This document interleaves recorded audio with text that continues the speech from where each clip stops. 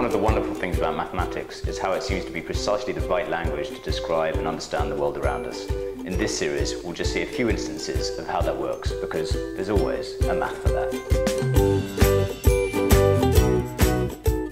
In recent years, variable speed limits have started to appear all over our motorways. They've irritated numerous drivers, so why do people bother? Well, the mathematics of traffic is in fact very complicated, and we're just going to build a very simple model to try and get an insight into the why. That's not inauthentic. Mathematicians always start simple and then build up the complexity as and when they need it. So let's start with a car driving along at speed v, measured in meters per second. I'm going to assume, for our simple model, that cars keep apart at a very safe distance. The braking distance, the distance it will take them to stop. That's a safe way to drive. Let's call that braking distance d. Well, those of you who are preparing for your driving tests will know that d is made up of two distances. The so-called thinking distance, that's the distance it takes you to perceive the danger and react to the danger. Then there's the actual braking distance. That's the distance it takes the car to stop once you've actually applied the brakes. To work out the thinking distance, we simply need to know how much time it takes for you to perceive and react to something. It's called the perception reaction time, and it's roughly speaking a second. Somewhere between half a second and 2 seconds, depending on various things, it is thought. Let's call it 1 second because things are simple. Now, in 1 second, how far does the car travel? Well, it's going at v meters per second. So in 1 second, it travels v meters. What about the braking distance? Well, you might think it works similarly. Notice that with the thinking distance, if you're going twice as fast, then the thinking distance is twice as far. And you might think that the same is true with the braking distance, that if you are going twice as fast, the braking distance is twice as far. But that's not actually true. In fact, twice as fast, the braking distance is 4 times as far. 3 times as fast, the braking distance is 9 times as far. It is in fact proportional not to the velocity, but to the velocity squared.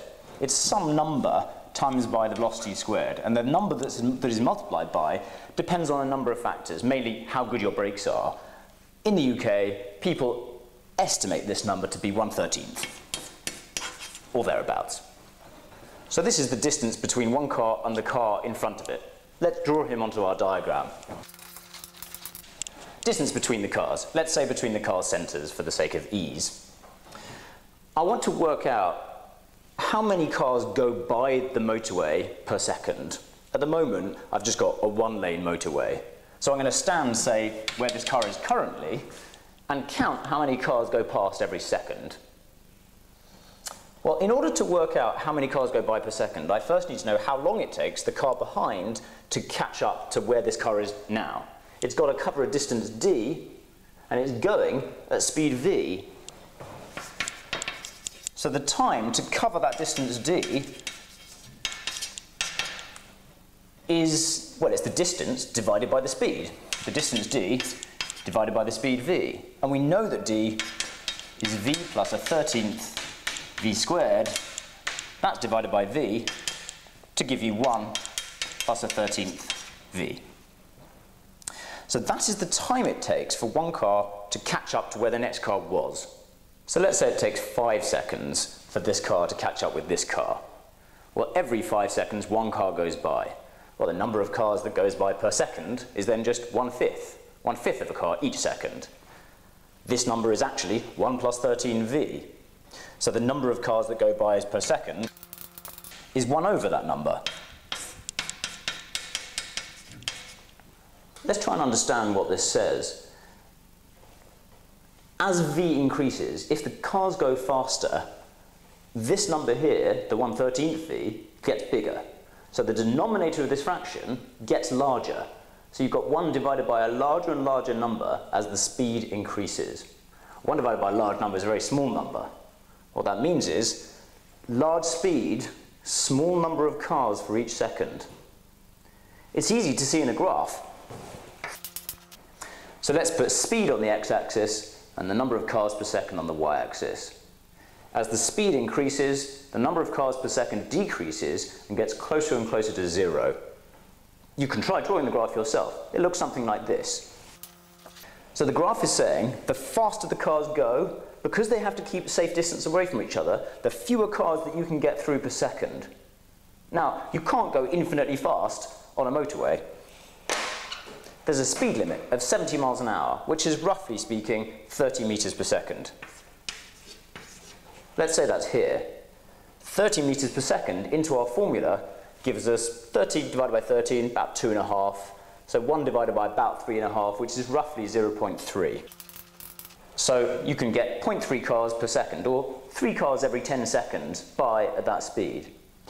If we reduce the speed to, say, 50 miles an hour, which is roughly 20 meters per second, let's see what happens. Reduced speed,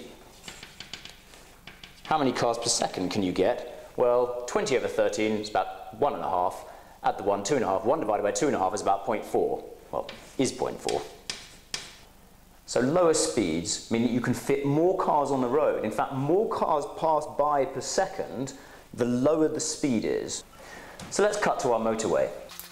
And let's say cars are travelling along the motorway at a rate of 3 cars every 10 seconds, or 0.3 of a car per second. What happens if more cars arrive? That's what happens on a motorway. We have a junction. And say 1 car every 10 seconds arrives, or 0.1 car per second. That means that the flow of traffic over here has got 0.4 of a cars per second, or 4 cars every 10 seconds. If you carry on at 70 miles an hour, there's not going to be enough space to get all those cars through. So there'll be a jam down here with these cars fighting to get onto the road. But if you decrease the speed to 50 miles an hour, that will allow you happily to have the 0.4 cars moving along per second, no traffic jam. Clever.